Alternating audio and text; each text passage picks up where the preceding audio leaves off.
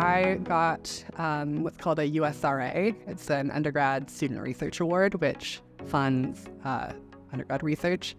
So I joined a lab here, and I have had the opportunity to work alongside professor, PhD students, other master's and undergrad students, working all together on the same project to do with brain mapping. The route that I took with the USRA was I reached out to the professor. Like, I had done a little bit of research about professors and what they do for research, and then I had chosen one, and I was like, hey, I emailed them. I was like, hey, can I volunteer in your lab?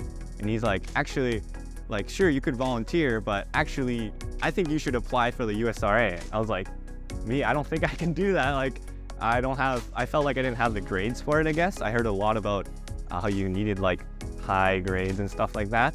Overall, I'd say doing research, you kind of learn your due diligence. That's one thing for sure. It was kind of like self-sufficient in a way, where you just work on your own.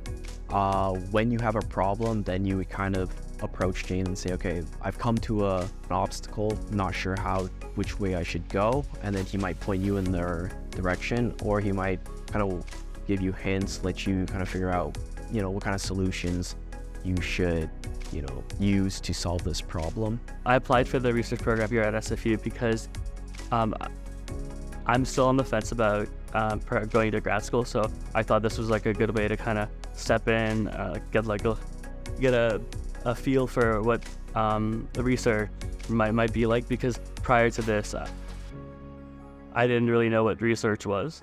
So I think it was just for the experience, mostly just to see if this is something I would want to do later. There's so much research that has been touched or can be touched on in the future, and this would greatly impact the world we're in and the pace it's going.